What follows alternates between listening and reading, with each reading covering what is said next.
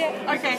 I have with me like 3-panel sort of comics, which are mostly inspired by like nature, but also kind of meant to be like gag strips and like humor strips. So I've brought like a ton of those with me, and I update them on my blog every Wednesday and Friday. I guess I'm inspired by like the outdoors and nature, but also the fact that I don't really know very much about it, so I kind of just make it up and sort of trying to make like put a humorous kind of surreal spin on things, I guess. And yeah, that's what I do.